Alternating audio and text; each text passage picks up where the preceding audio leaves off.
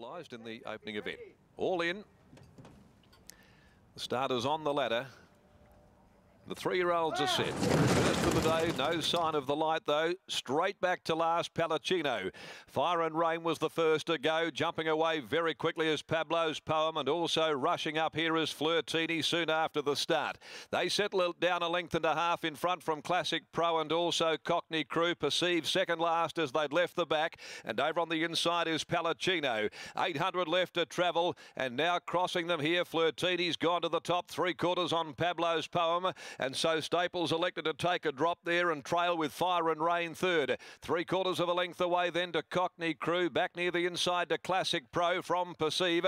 And still last of all is Palacino, about 5 from the leader. It's the favourite Flirtini. The Artie Schiller 3-year-old comes around the corner. 400 left to go. Straightened up Flirtini about 3/4. Now only a half on the big grey Pablo's Poem, who wanted to lay in. They brushed for half a stride, a length and a half. Fire and Rain at the 200. Flirtini, he has to go to work from Pablo's Poem, and Fire and Rain is starting to run on. Pablo's Poem, Flirtini at the 100. Fire and Rain joins them. Fire and Rain, Pablo's Poem, Fire and Rain. Fire and Rain in the National Jockey Trust colours wins the first of the day from Flirtini or Pablo's Poem.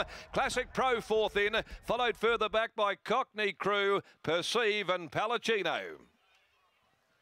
One's the winner. 7's into 440, back to 480 and then into 460. Punters getting it right, didn't have to lead to win.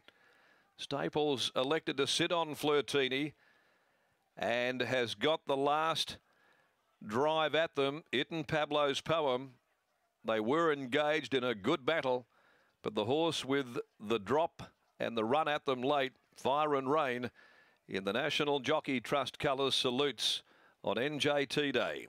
For Paul Jordan, my oratorio from Girl in a Storm, Craig Staples. Fire and Rain has won from Pablo's Poem, Pat Carberry or Flirtini, ridden by William Pike.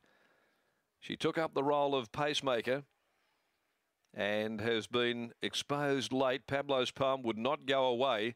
The big grey had pressure on Flirtini. She just felt the squeeze at the end of the 1200, and Fire and Rain at his first test over the journey has been able to zap them in the last little bit. Let's take you out now to Britt Taylor. She's with Bullet Staples thereafter Fire and Rain's victory, and a good result for the astute players who took the $7. Britt, good afternoon. Thanks, Darren. Good afternoon to you, and good afternoon and congratulations to you, Craig Staples. And were you expecting today that you would have to hand up to a Flirtini?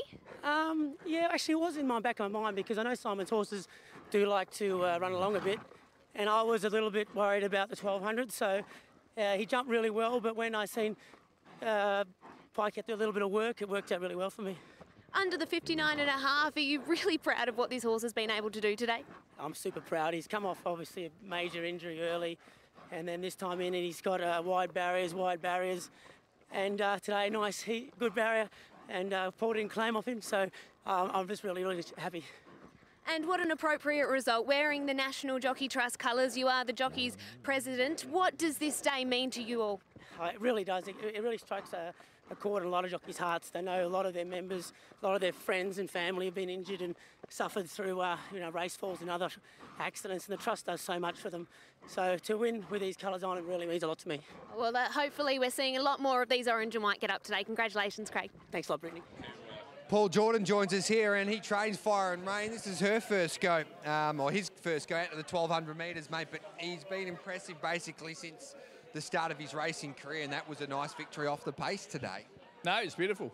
I see that no one liked him, and they did late. He was 7 into 360. Oh, I'm sure they did, but the pundits didn't think so. The punters did, but the pundits didn't. They thought that he couldn't win.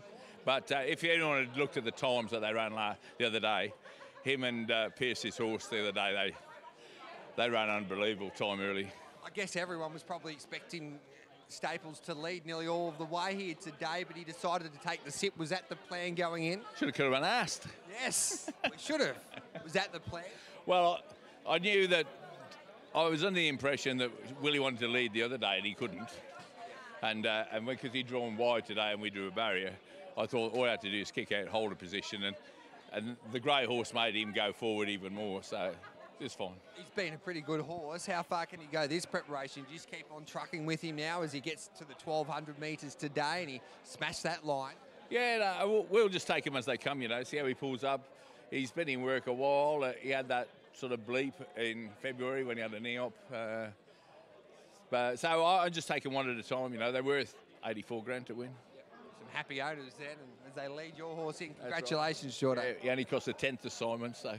Oh, there you go. You might have to shout everyone now then. Good way. Well, anyone who wants a drink, come and see me. There we go. Paul Jordan getting the job done there with fire and rain after race number 1 over the 1,200 metres. That wraps up the first. We'll be back before the second in just a moment.